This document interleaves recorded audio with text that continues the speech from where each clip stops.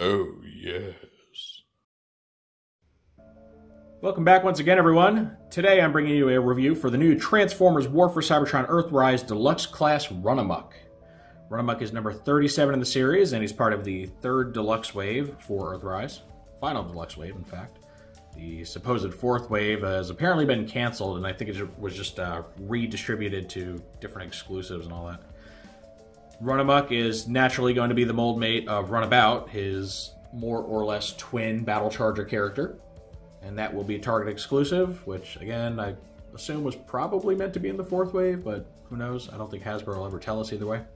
And I have to say, he was one of the third wave guys that I wasn't super excited for, because the pictures didn't really do him justice, and I think a lot of that is just kind of the whitewashing effect. Because it was plastic, you lose detail on the photography.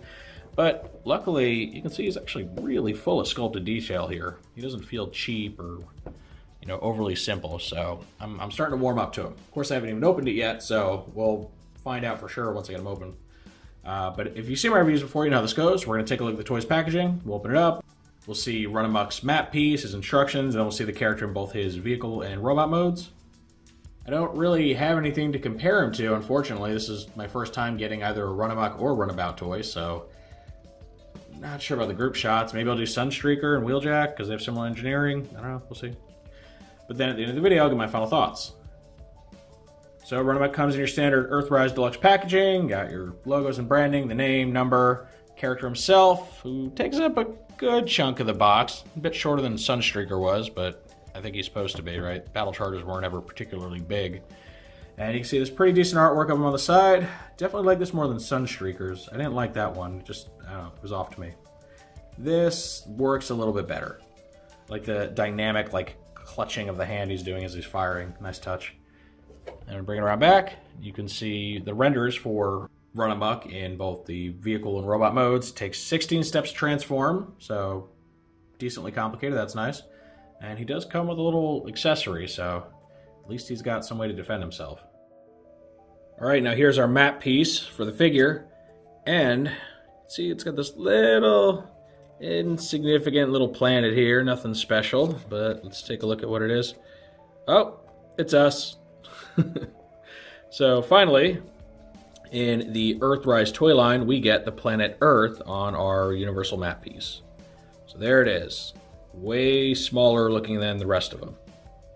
I don't know if that means the other planets are supposed to actually be bigger, or if, like, this just shows that Earth is shown from a further distance. I don't know. But you can see Saturn over there. I don't know if that is the moon, maybe. Some stuff going on. And I guess it's kind of fitting that Earth would be on this character's toy because he was the fan vote figure for Earthrise. I don't know if that played a part in the decision or not, but maybe. Then here's the instruction book, and you know, it's funny, the pose for this render is almost the exact same one that Sunstreaker had. Just gun out, squatted, looking up. I don't know if that's coincidence or not.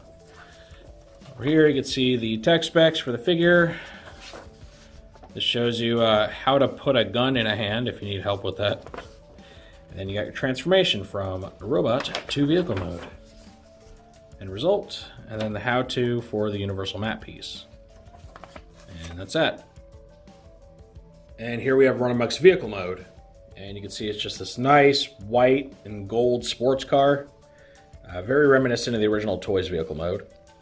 But it's got a lot of really just simple yet effective detailing. See the kind of molded lines and everything going around here. Doesn't have painted headlights. Painted like the top here, but not the headlights. That's weird. Got this nice little bit of etched detailing in the windshield. It's reminiscent of Sunstreaker's, but this one you can actually see through.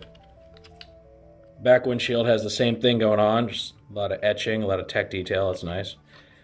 And then along the side, you get kind of like some door trim. You get the handles. On this side of it, you actually get the little gas cap, so that's neat. The wheels, luckily, are not the peg-through cheapo wheels that we've been seeing on some toys lately.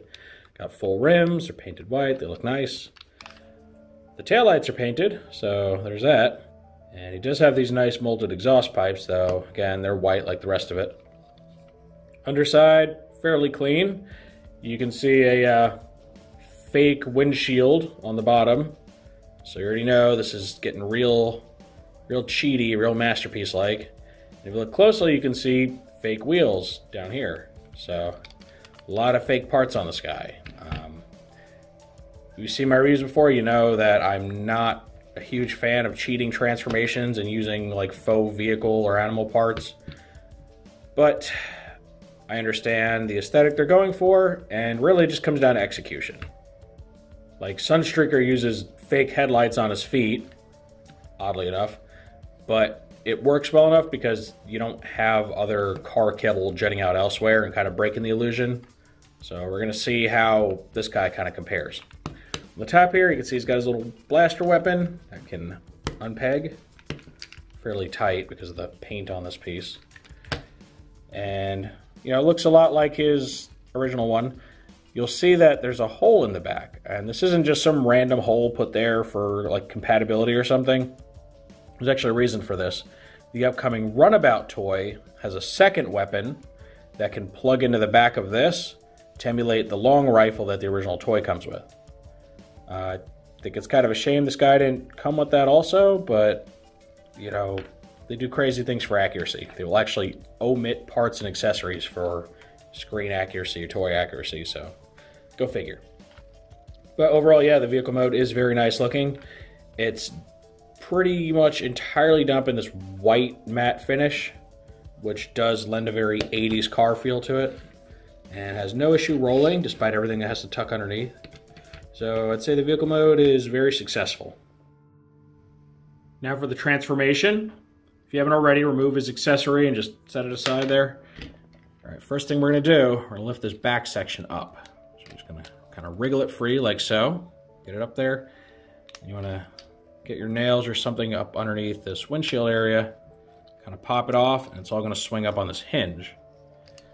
And these back wheels, you're gonna fold them in. You're going to tuck away as we cheat some transformation. Kind of fold it up against the windshield area. You're going to pop his arms free from the sides of the vehicle. Just tab in right there. Like so. Bring these little hinge things down. Let's go ahead and open up the fake windshield chest. Which again, not a fan of. Gotta get the head out. It's on a little panel here. May have an issue getting the clearance you need to pull it out because tight fit. But let's get it out, close the chest up, push this down like so. Let's go ahead, rotate the arms. You can swing his fists out like this. We're going to rotate the entire lower half. We're going to grab these little fake wheel panel things here, pull them out a bit. And then we're going to swing the front section of the car forward like this to make feet. And you're going to use this little double hinge assembly on the knees. Swing all this down. Make sure these black hinges plug into these white panels here. Like so. Separate the feet. All right, almost there. And the last thing you want to do is use this double hinge to push this little backpack assembly up. And you're going to need it to tab into these little shoulder hinges. And this piece, you just want to make sure that these little nubs right here go into these slots. Get it to be nice and flush.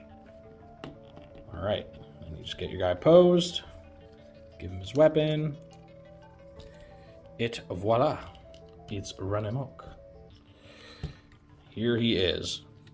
Now I gotta say, this guy looks really, really cool. He has just really neat little proportions. Makes him kind of like a little bruiser type. And the posability, of course, is pretty much on point. You got the head on a ball joint. Pretty tight one, so he can't look up and down much. You got the universal shoulders, so they go out, up and down, all that. Bicep swivel, single bent elbows that, unfortunately, don't even break a full 90. No wrist articulation because of the transformation. Full waist swivel, which is nice. Universal hips.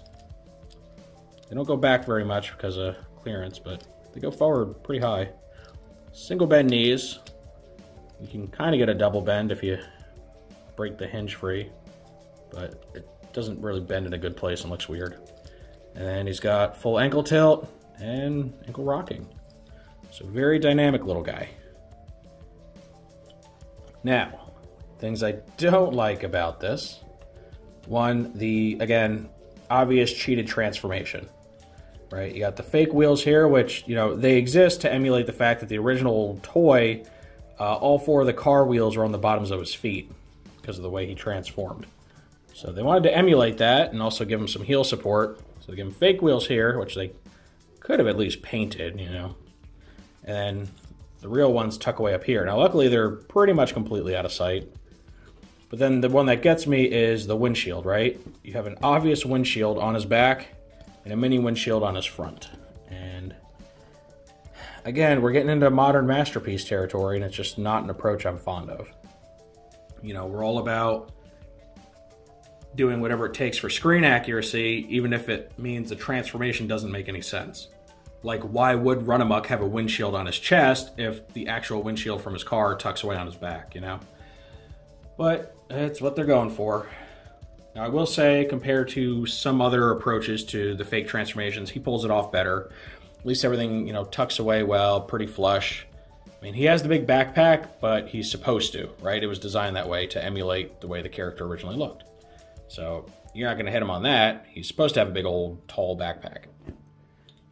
Posability, again, is fantastic. The other issue I have with this is the very empty backs of the legs here. They didn't include any kind of panel to fold over to close this up, so it's just all open. You can see the hinges. He's one of those guys that you really want to pose from the front. And from the front, he does look good. So the toy's not perfect by any means. A lot of room for improvement, methinks, and I'm not a fan of the approach they took. But I will say they did nail the cartoon aesthetic. I mean, they wanted a cartoon-accurate Battlecharger, and they really gave us one. All right, here's a quick group shot with some toys that they don't share any parts with each other, but they carry the same overall aesthetic, and they're all from Earthrise. So on the left, you have Wheeljack, and over here on the right, you get Sunstreaker. And I just kind of grouped these together because they all share the same general motif, right? They have the flat windshield chest, they have the car hood feet going on, and they all have just kind of that same boxy build to them. Now, it's interesting because Runamuck's proportions make him seem like a very short, squat character, but when you look at him, he's actually slightly taller than the other two. That's something that kind of surprised me. The Battlechargers aren't usually depicted as being very big, but in this case, yeah, he's actually got a little bit of height on Wheeljack and Sunstreaker, who are generally seen as, you know, kind of more lean, tall characters. So that's a bit of a surprise. All right, now, what are my final thoughts on this toy? Normally you'd say like an A for idea, but F for execution. I kind of feel the opposite way here. Again, I really hate the fake transformation thing. I really wish we'd get away from this approach. Yeah, you may get toys that don't have the exact same proportions they have in the, you know, 1980s cartoon, but their transformations would mean something, you know? Like, it just doesn't make sense for him to have wheels on his feet when they're on his back and a windshield on his chest when that's on his back. You know, not a fan. However, despite all that, he ends up working out really well. From just an overall design perspective, the only thing I dislike about his robot form is the empty legs in the back. That's something that could have been remedied with just, you know, an extra panel or two, but I guess they decided to keep the cost down, just leave it open like that. That's a shame, right? Because none of these other guys suffer from that. Right, they got full legs. I mean, of course, that's because their legs transform differently. They swing out to the sides instead of folding up. But, you know, overall, I really like this toy. Despite the obvious flaws and my personal disagreement with the design philosophy, I can't deny he looks good from most angles. I mean, I've never really cared much for the Battlechargers, but I really enjoy this, and it's got me excited for Runabout. So, personally, I think, yeah, now that Wave 3 is starting to hit, I think you should pick this guy up. He's a lot of fun to transform. Nothing about the transformation is difficult. All the parts are easy to move around and lock into place. It's got great posability, great tolerances, just a very solid Transformer overall. And I will say, seeing his like bleached white colors next to Wheeljack really makes me hate the fact that they gave Wheeljack such a like dingy color scheme.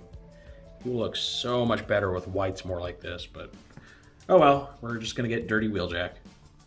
All right, but now that I've said my piece on it, what I really want to know is what you all think. Do you plan on picking up Runamuck? Does he scratch that itch for you for the Battlechargers? Do you like the transformation? Do you prefer the screen accuracy over, I guess, transformation integrity? Any and all feedback is always welcome in the comments section. If you enjoyed this review, make sure to toss it a like. Let YouTube know you want to see more stuff like this. If you do want to see more like this, make sure to subscribe and hit the notification bell so you always get a heads up when I post something new. And thank you for joining me for this look at the new Transformers Earthrise Deluxe Runamuck. And with all that said, I will see you next time.